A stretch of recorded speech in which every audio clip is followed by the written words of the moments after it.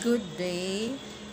Our task for today is drawing approximate ellipse. So in your paper, you are going to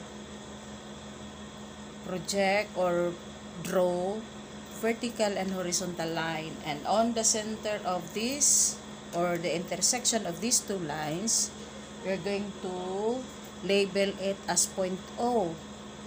On the left side of your horizontal line, you're going to measure 7 centimeters. And that will be your point A. And on the right side, another 7 centimeters.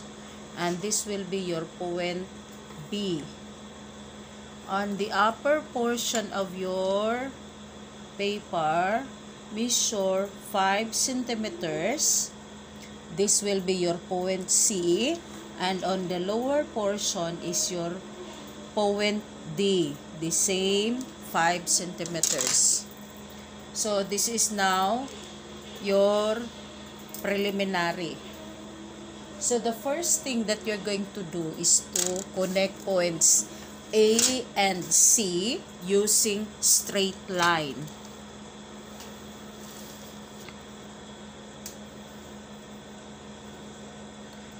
Okay, so inclined line connecting points A and C. So using your compass, position it on point O and your pencil point on A. Then strike an arc along the vertical axis so that you can locate your point E. Then from point C, location of the compass, then pencil or point C, location of your needle point of the compass, then point E as the pencil. Strike an arc along line AC so that you can locate your point F. So from point F, locate or position your needle of the compass, then pencil of the compass point A, strike an arc, then position your needle of the compass point A and your pencil point F. You have to strike an arc. And this will be your point G and H. So if you're going to connect your points J and H using a straight line, so the intersection of this inclined line GH along the horizontal line AO, this will be your point K. Then your point K, or by the way, you have to extend your line GH along the vertical axis so that you can locate your point G.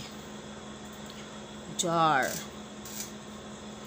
Then your line or point K, you have to measure your point K using your compass so that you can transfer this measurement on the other side to locate your point L.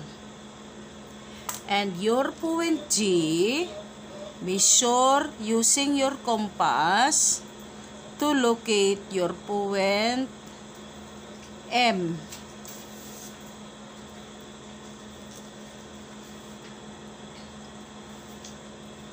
Okay, so once you have located these points, you have to connect this using a straight line. ML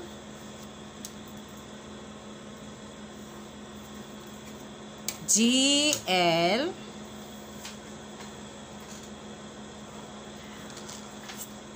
MQ. Okay.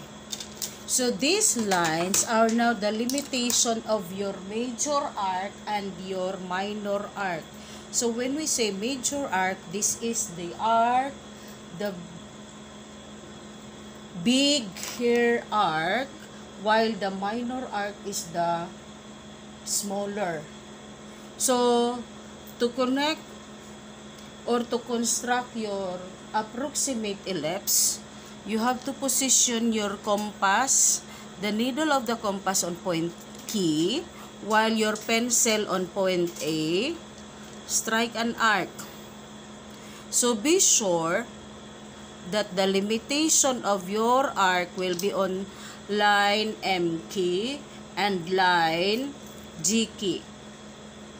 So you have to transfer your needle of the compass point L so that you can construct the minor arc on the other side. So be sure that you have your pencil point on point B. And now we have our minor arcs. Then the position of your compass, point G to point C. So you have to connect this using your compass. Limitation is line key, G key, and line GL. So you have to transfer your compass on line point M, then connect your major arc so that you can have, or you can now finalize your approximate ellipse. Once you're done, use a darker line to represent your ellipse.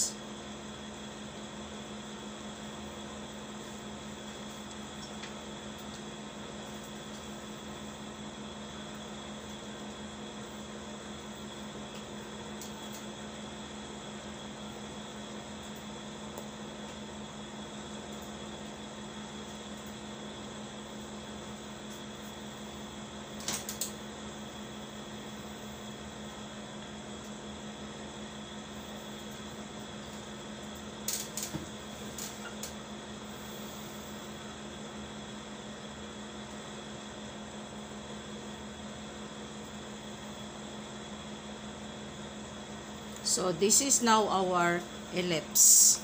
So I hope that you get the procedure. In a way, you can refer to your notes how to construct the ellipse. Good day.